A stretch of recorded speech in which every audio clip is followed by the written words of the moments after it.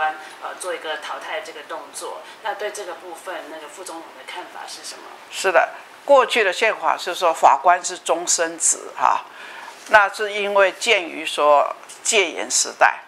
威权时代，很怕政治力介入，让法官心里有恐惧，因为如果没有任期保障，如果你不听上面的话，判决下来可能你的饭碗就没有了，所以那个时候是要保障。可是我们现在时代已经不一样了，我们应该共同排除政治力介入。那么同样的任何人都有这个不良善的地方，所以如果用终身保障的话，就保障包括是你这个就是胡作非为，你也得到终身保障，我觉得是不太妥当啊。所以法官法如果开始有这个淘汰制度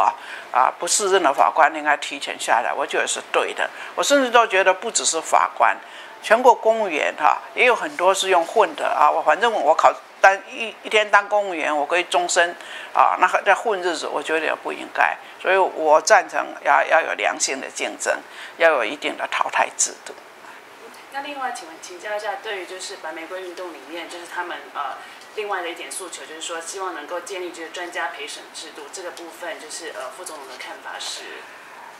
我知道像我们因为在电视上看太多的这个欧美的这个司法案件都是陪审，所以难免我们国人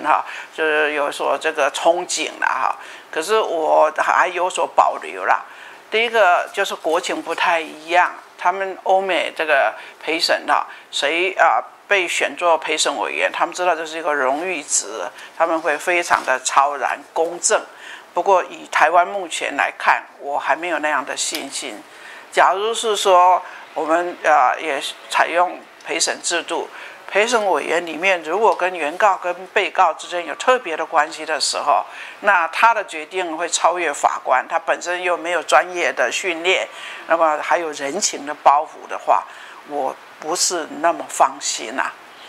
因此新任的司法院长他提了一个折中方案，倒是可以考虑。他说是公民观审制度。假如一个法院开庭关起门来，或者即使是公开，可是没有特定的人数进去观察的话，那法官最后这个自由裁判权在他手里。假设说我们不让陪审团有绝对的决定权，陪审团是陪审团的决定超越法官。那对法官来讲，他觉得我一辈子学的法律，我还要听这个外行的陪审。那如果陪审员当中有一些人，他立场不公正，人情包袱，或者是还有这个有利益啦，或者怎样，好吧？那我觉得还是蛮可怕的。所以就是说，这个新任的这个赖浩敏院长，我看他在报纸上讲说，他是建议说这个转型期用观审制度就是在法院在审的时候，可以邀请一些特定的社会人士观审，观审就一种监督了，有监督法官的作用我想这个制度还是可以考虑，大家来研究